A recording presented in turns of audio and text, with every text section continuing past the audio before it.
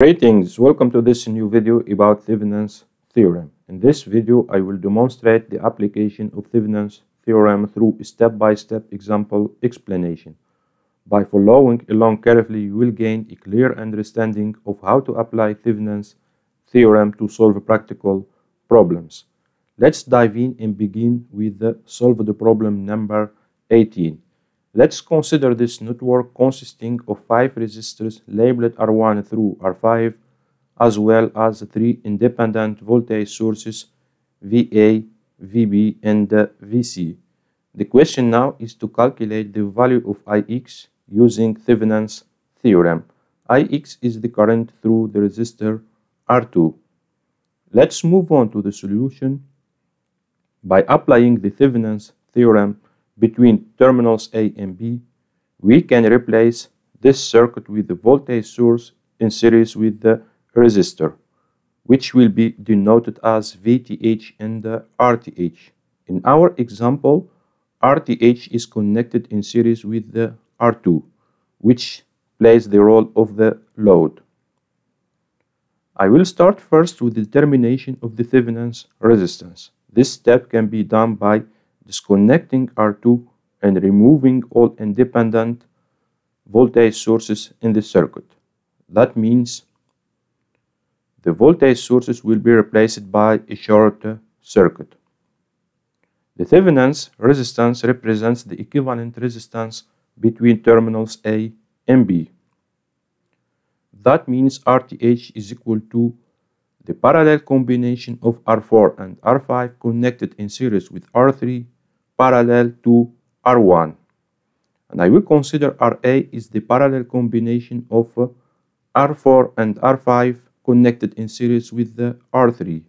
That means RA is equal to R4 times R5 over R4 plus R5 plus R3. And if we replace the resistors with their numerical values, we get RA is equal to 10.9 ohms. RTH is equal to the parallel combination of RA and R1. Therefore, RTH can be calculated using the following formula: RA times R1 over RA plus R1. And if we replace RA and R1 with their numerical values, we obtain RTH is equal to 5.21 ohms. After finishing the determination of the Thevenin's resistance, we proceed to calculate the Thevenin's voltage. The Thevenin's voltage is basically the open circuit voltage calculated between terminals A and B when R2 is disconnected.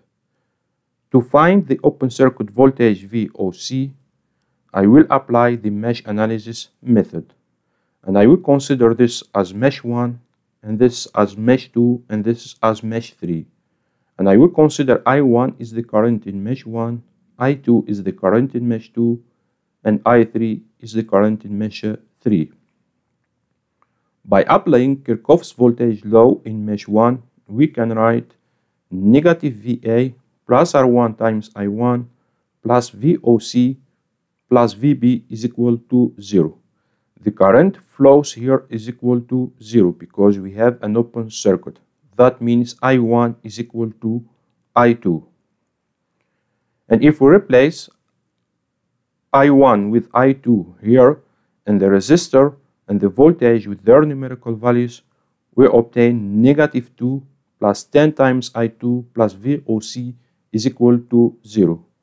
Now by applying Kirchhoff's voltage law in mesh 2, we can write R4 times I2 minus I3 plus R3 times I2 minus VOC minus VB is equal to 0. And if we replace the resistors and the voltage with their numerical values, we obtain 11 times I2 minus I3 minus VOC minus 10 is equal to 0.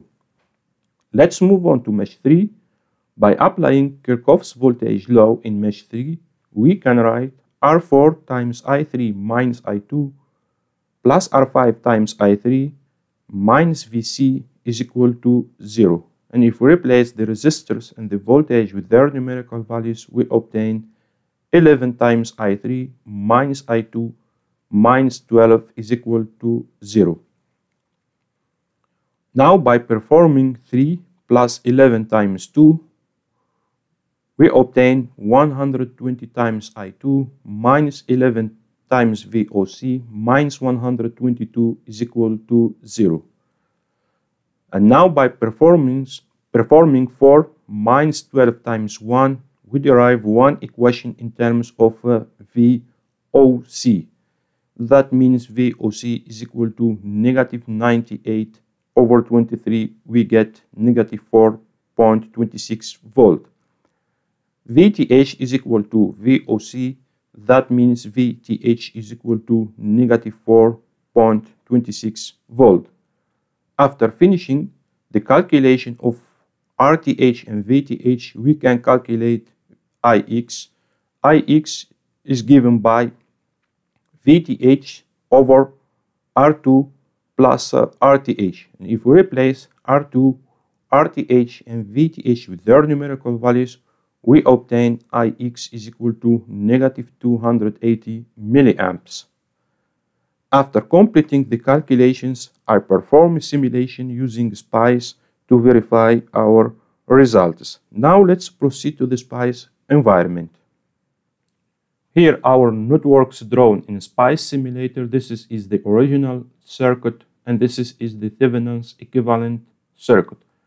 I connect here a non-permeter in order to calculate the current IX through the resistor R2, and here is I connect also a non-permeter in order to measure the current through the resistor R2. Let's move on to analysis. This say analysis calculate nodal voltages. We can see here that IX is equal to negative 280 milliamps in the original circuit, and IX is equal to negative 280 milliamps in the Thevenin's equivalent circuit. From the simulation, it becomes clear that the current IX is similar when using both the original circuit and the Thevenin's equivalent circuit. This similarity validates the correctness of our calculations. Alright, thank you for watching this video. If you have any question, do not hesitate to contact me by email or leave a comment under this video and I will answer you as soon as possible. If you like this video, don't forget to subscribe and share. See you next time in another video about Thevenin's theorem. Take care and bye-bye.